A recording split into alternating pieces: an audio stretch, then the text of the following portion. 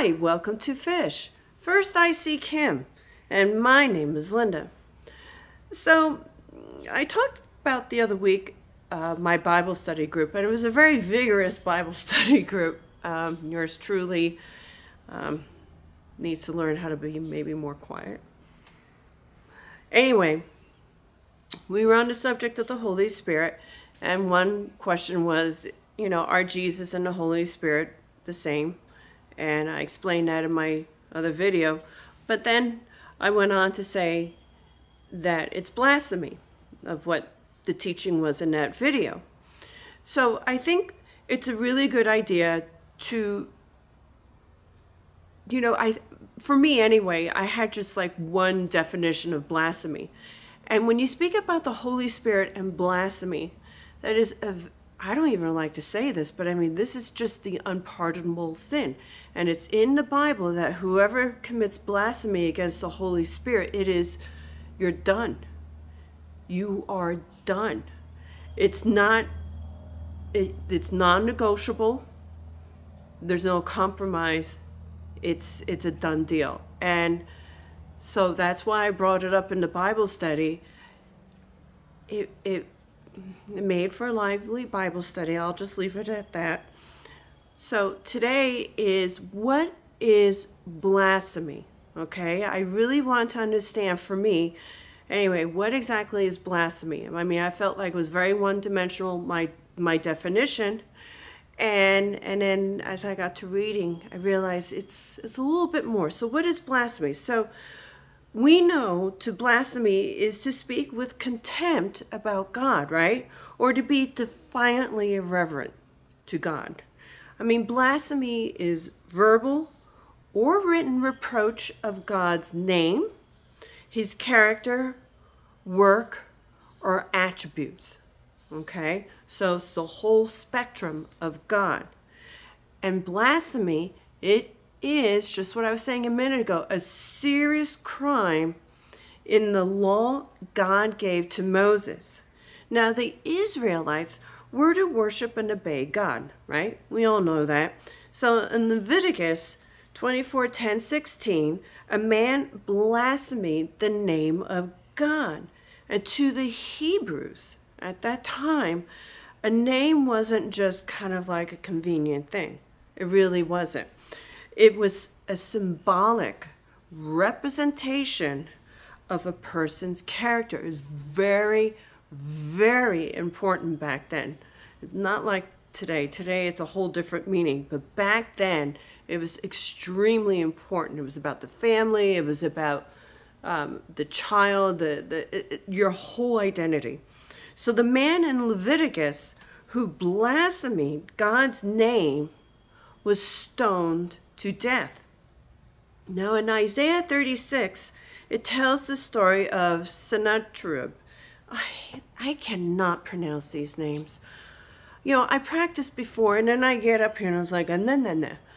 Anyway, just bear with me. I'm going to call him king, because he was the king of Assyria, and his attempt to demoralize Jerusalem before he attacked, okay?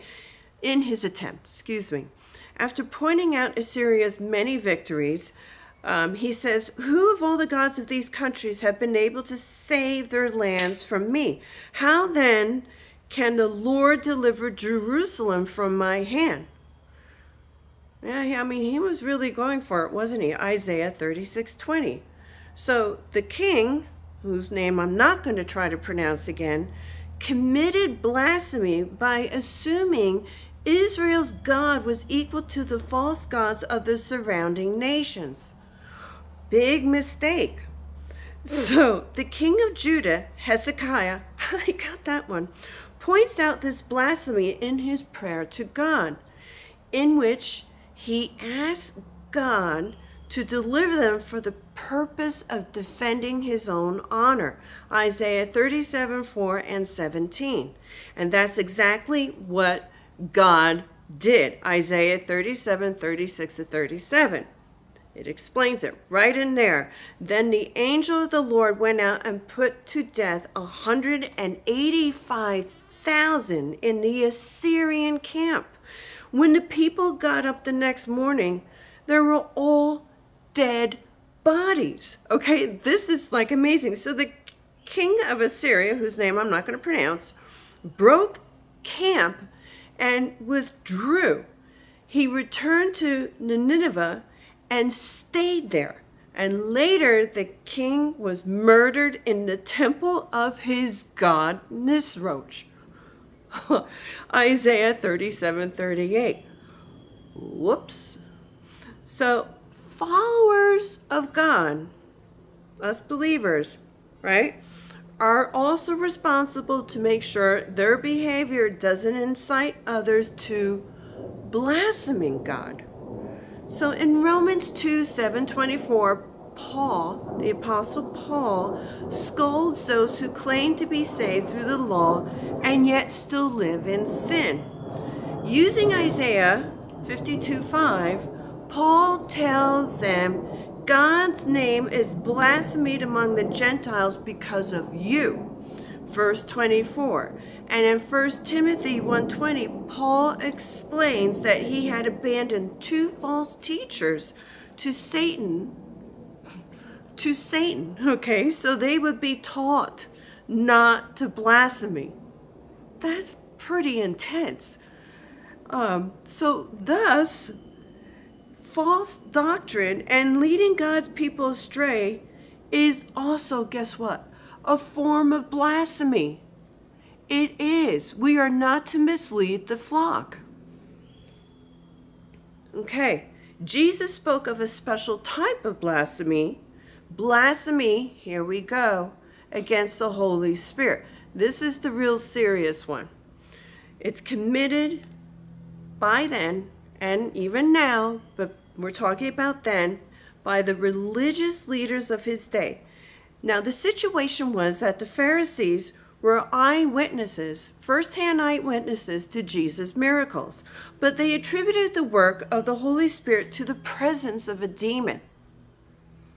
So that is in Mark 3:22-30.